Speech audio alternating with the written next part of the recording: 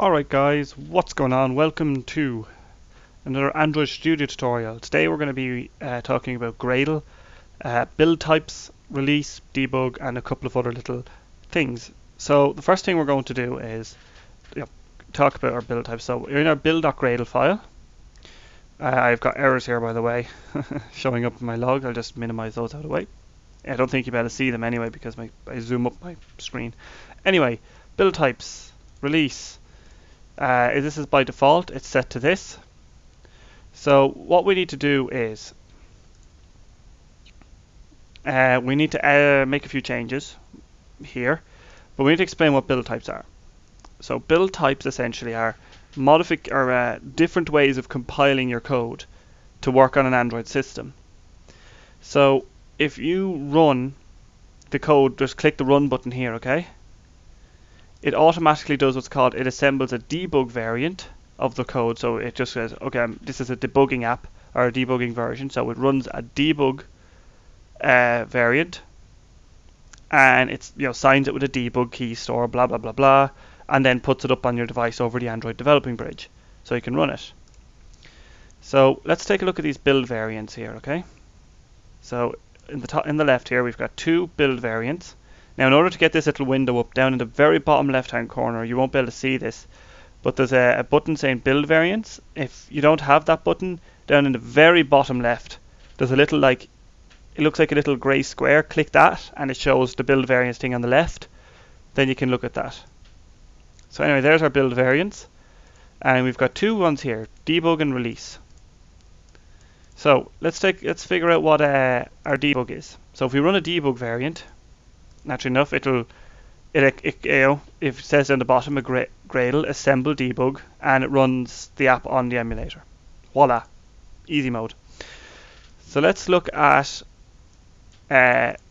what the release variant is. Let's run a release. Let's install the release version of the app onto this.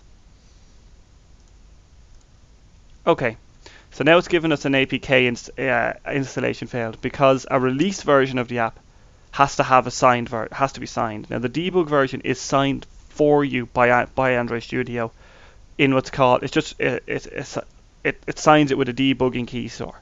So we need to create our key store. So let's figure that out. So we're going to go to build, generate signed APK, because we can, there's a wizard here for generate signed APK. So we're going to create a new, and we're going to go to our key store path. So I'm just going to put this in my C development. I'm going to create a new thing called key stores. Okay. And we're just going to call this Gradle key store. Okay. Password. That's actually wrong. I hit a key. So we're going to just do our usual, password. You can pick this password to be anything you like. Okay, that password could be anything. So now we need an alias. So we're just going to call this,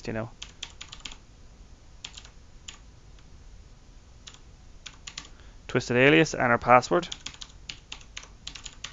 These aren't really, used for much. They're just used to do things. Validity, set to 99 years.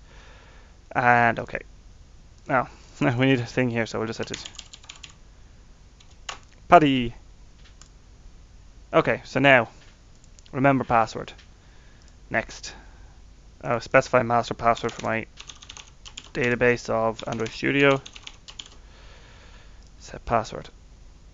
Okay, so now we've created our signed APK, so we're going to cancel all this. So we can't actually build a release variant because we haven't defined our signing configs.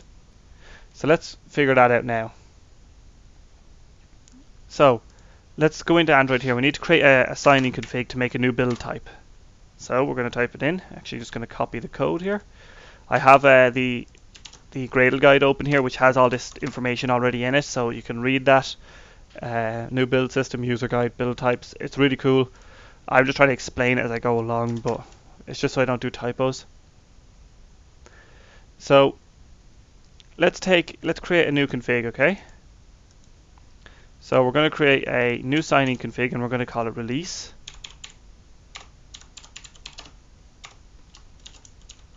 release config. And this can be anything you like. That name can be, you can change it to whatever release you like.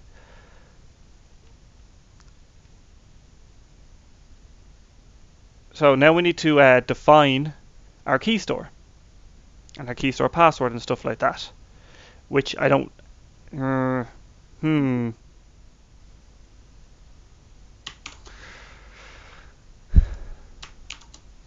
So in order to define our release config, we need to set up our store file.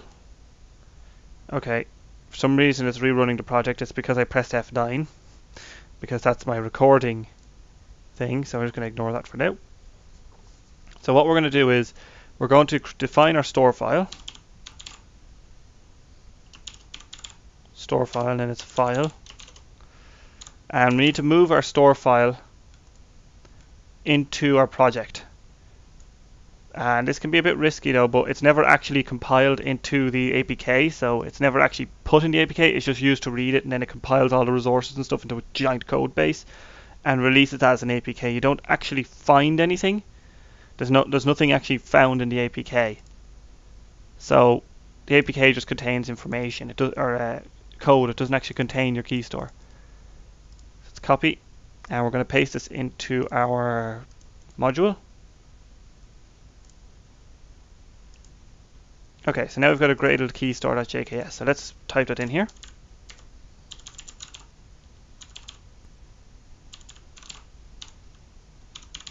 So that's our key store file, ready to go. So the next thing we need to do is create our store password.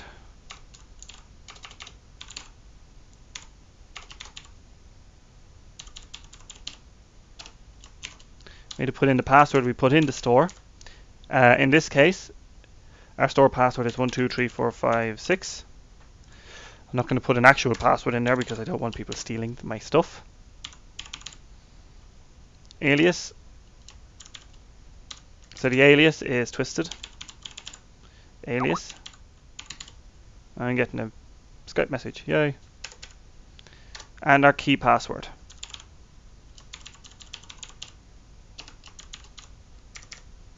Is, there we go. So now we've created a release config. We've set up how it's going to be signed. So now all we have to do is set our signing config in our build type release. So we're going to say this, signing config, and then that's going to be signing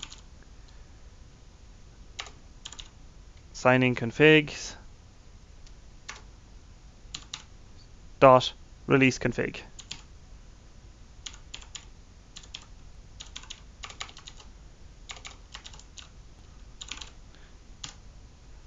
Okay, so this will tell Gradle when we do our build variant to where to go for our build variant. So let's do our release variant, and now it should run, sign, and install on the device automatically. Unfortunately,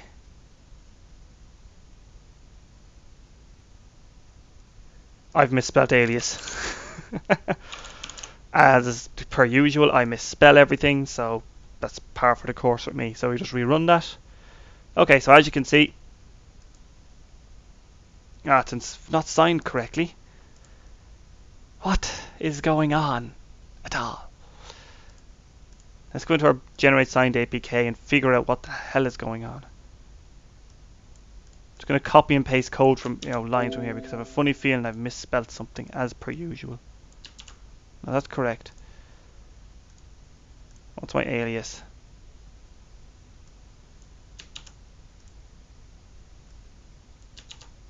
That's correct.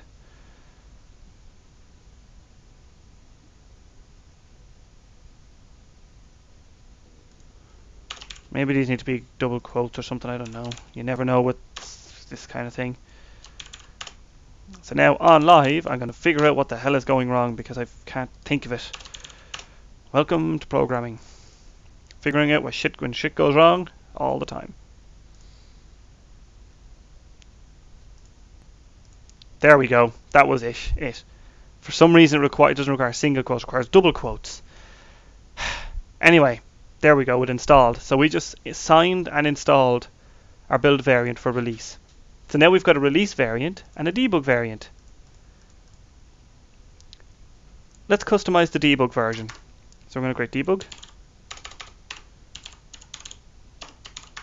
debug. So what's our debug version going to contain? Well, it's going to contain lots of information. What we're going to do is we can mark the app as debuggable. So we can just say that.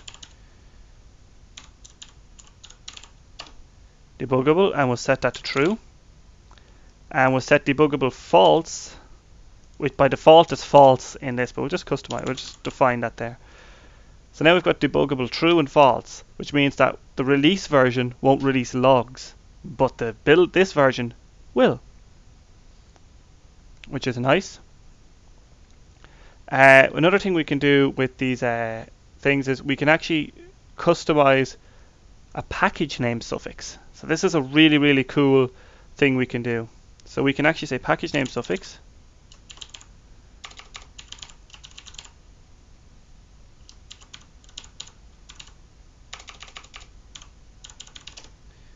And then we can define this as whatever we like. So we're going to say .debug, okay? Now, in Android, if you didn't know this, and you should know this by now, apps are installed via their package name. So in this case, the package name, if we go to our source folder, Java, it's com.example.gradle stuff. But when we build this, our package name is going to be changed to com.example.gradle.debug.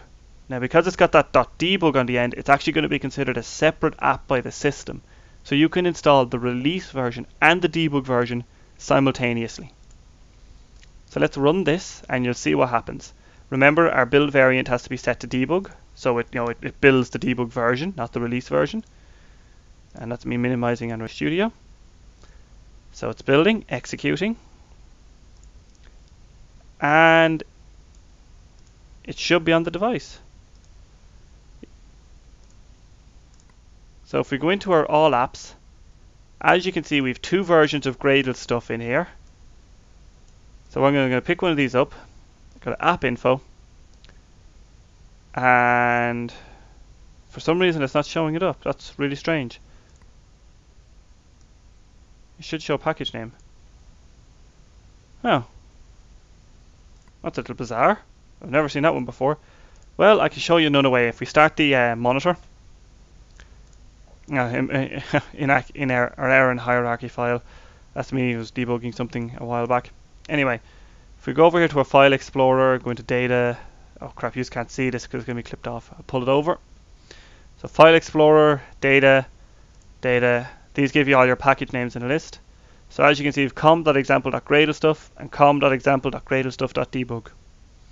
And voila, we have successfully installed two copies of the same app with two different build types. So now, when we go to release our application, we can just build release, or we can run build generate signed APK, and it'll run on this, figure it all out, and away she goes.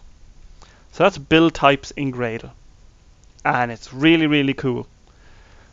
These signing configs, by the way, we can actually customize those even more. So we can create like a debug config, and then define a debug config down here for signing configs that debug config, which will use whatever debugging config or key store file we like. By default, our Android has for the debug variant or the debug build type, it automatically defines Android does a special key store which signs it and uploads it with a debugging key store. But that's essentially how you do this. It's a really, really neat system. Gradle is really powerful, and that's build types in Gradle. So the next video we're going to start working on flavors, which are even more, a little more advanced, but they're really cool as well. So anyway guys, that's build types, and the next time we're going to do flavors.